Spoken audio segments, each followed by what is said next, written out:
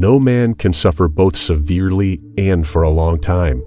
Nature, who loves us most tenderly, has so constituted us to make pain either endurable or short.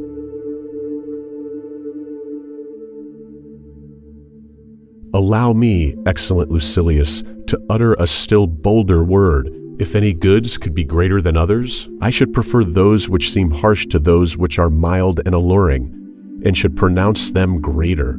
For it is more of an accomplishment to break one's way through difficulties than to keep joy within bounds. Meanwhile, hold fast to this thought and grip it close.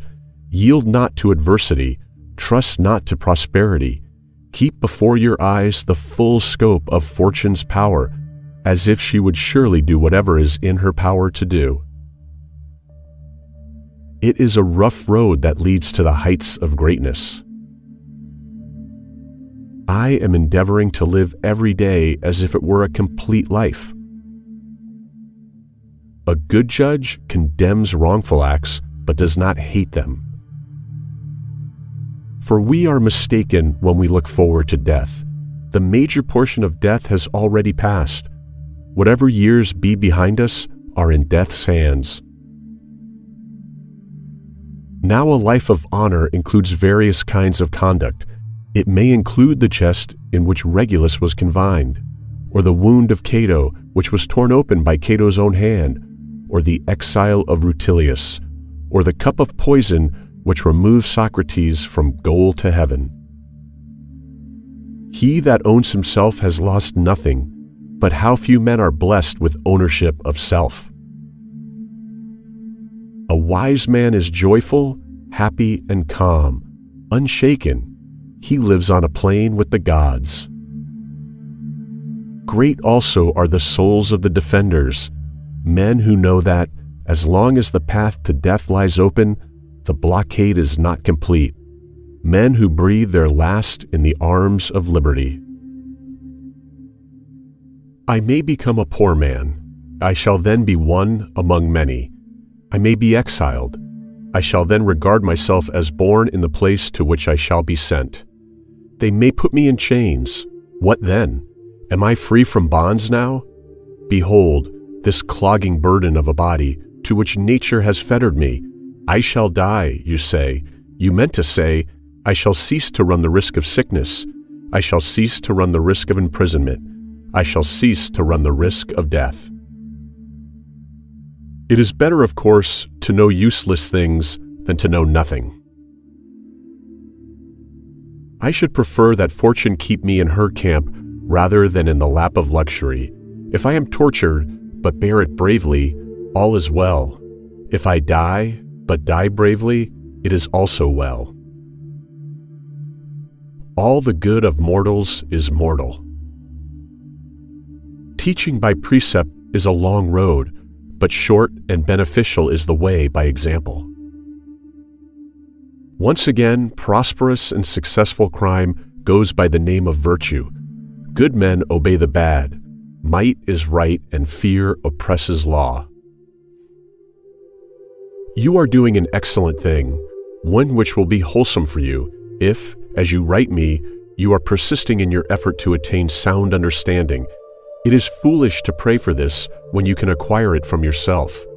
We do not need to uplift our hand towards heaven or to beg the keeper of a temple to let us approach his idol's ear, as if in this way our prayers were more likely to be heard. A God is near you, with you, and in you. This is what I mean, Lucilius. There sits a Holy Spirit within us, one who marks our good and bad deeds and is our guardian. What man can you show me who places any value on his time, who reckons the worth of each day, who understands that he is dying daily? It is disgraceful, instead of proceeding ahead, to be carried along, and then suddenly, amid the whirlpool of events, to ask in a dazed way, how did I get into this condition? The wise man will live as long as he ought, not as long as he can. Withdraw into yourself as far as you can. Associate with those who will make a better man of you. Welcome those whom you yourself can improve. The process is mutual, for men learn while they teach. Virtue alone affords everlasting and peace-giving joy. Even if some obstacles arise, it is but like an intervening cloud, which floats beneath the sun, but never prevails against it. Live among men as if God beheld you, and speak with God as if men were listening. Before I became old, I tried to live well. Now that I am old, I shall try to die well. But dying well means dying gladly. Drunkenness is nothing but voluntary madness. You have, dearest Serene, things that can protect tranquility, things that restore it, things that resist creeping escapes. Be it known, however, that none of these things is sufficient for those who hold a feeble matter, unless a constant concern surrounds the slipping mind. Our plans miscarry because they have no aim. When a man does not know what harbor he is making for, no wind is the right wind. This is why we give to children a proverb, or that which the Greek called tria, to be learned by heart. That sort of thing can be comprehended by the young mind, which cannot as yet hold more. For a man, however, whose progress is definite, to chase after choice extracts and to prop his weaknesses by the best known and briefest sayings and to depend on his memory is disgraceful. It is time for him to lean on himself. He should make such maxims and not memorize them, for it is disgraceful even for an old man or one who has sighted old age to have a notebook knowledge. This is what Zeno said. But what have you yourself said? This is the opinion of Cleanthes. But what is your own opinion? How long shall you march under another man's orders? Take command, and utter some word which posterity will remember. Put forth something from your own stock. Of war men ask the outcome, not the cause. Would you know what makes men greedy for the future? It is because no one has yet found himself. There is no sorrow in the world when we have escaped from the fear of death. Whatever happens, assume that it was bound to happen, and do not be willing to rail at nature. That which you cannot reform, it is best to endure, and to attend uncomplainingly upon the God under whose guidance everything progresses. Then it is that the height of unhappiness is reached, when men are not only attracted, but even pleased by shameful things, and when there is no longer any room for a cure, now that those things which once were vices have become habits. We are weak, watery beings, standing in the midst of unrealities. Therefore, let us turn our minds to the things that are everlasting.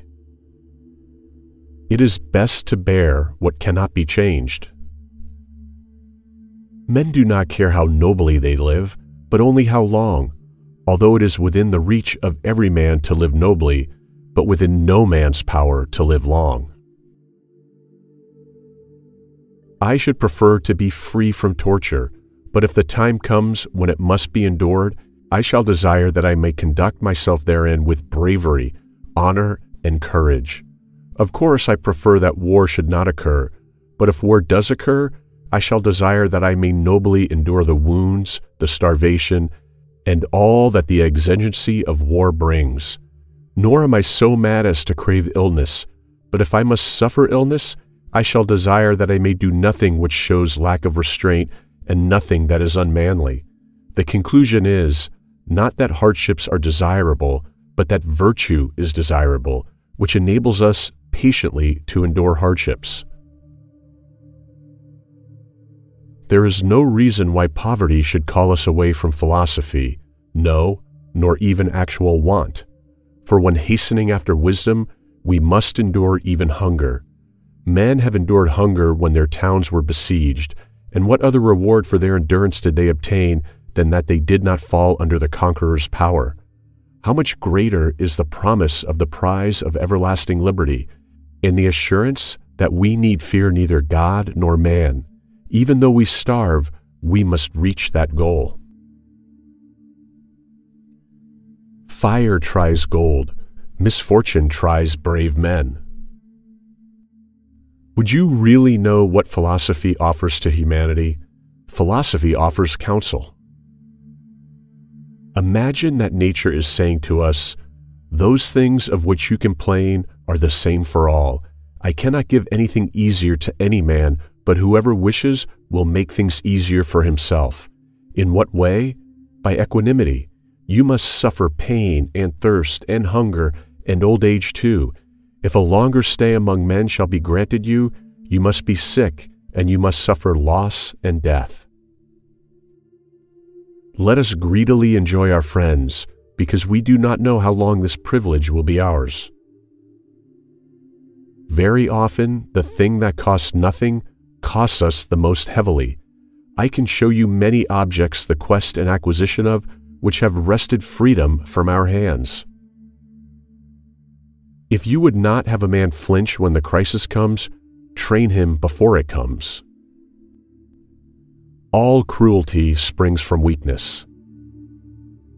Virtue runs no risk of becoming contemptible by being exposed to view, and it is better to be despised for simplicity than to be tormented by continual hypocrisy.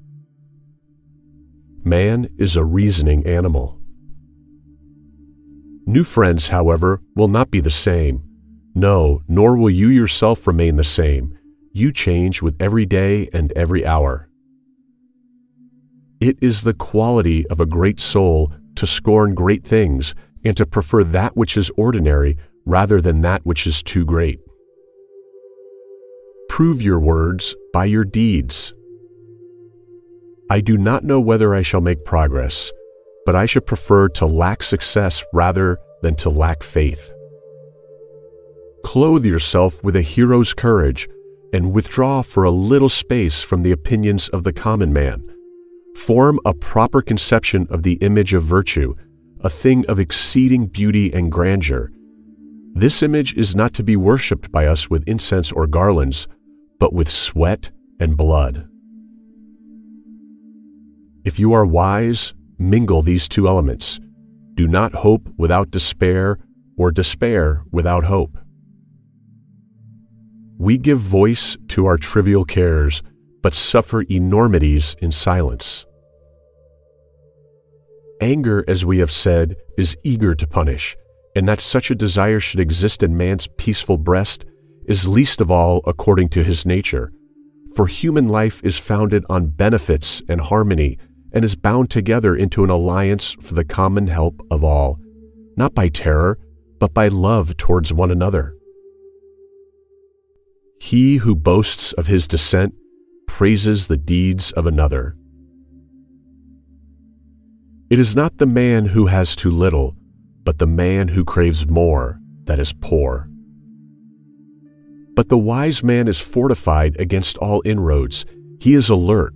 He will not retreat before the attack of poverty, or of sorrow, or of disgrace, or of pain. He will walk undaunted, both against them and among them. Treat your inferiors as you would be treated by your betters. No man can have a peaceful life who thinks too much about lengthening it. That man lives badly who does not know how to die well. You will have less money, yes, and less trouble, less influence, yes, and less envy. Besides, he who is feared fears also. No one has been able to arouse terror and live in peace of mind.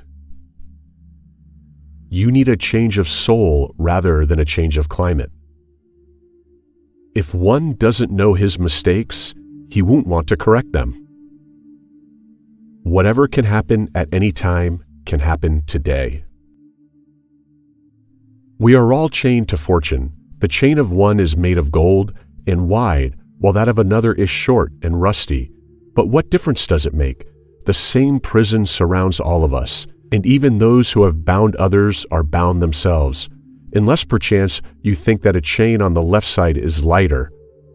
Honors bind one man, wealth another, nobility oppresses some, humility others. Some are held in subjection by an external power, while others obey the tyrant within. Banishments keep some in place, the priesthood others. All life is slavery. Therefore, each one must accustom himself to his own conditions and complain about it as little as possible, and lay hold of whatever good is to be found near him. Nothing is so bitter that a calm mind cannot find comfort in. Small tablets, because of the writer's skill, have often served for many purposes, and a clever arrangement has often made a very narrow piece of land habitable. Apply reason to difficulties.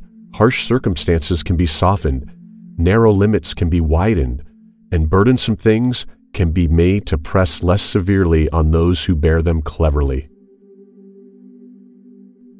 No man ought to glory except in that which is his own. Nothing becomes so offensive so quickly as grief. When fresh, it finds someone to console it, but when it becomes chronic, it is ridiculed, and rightly.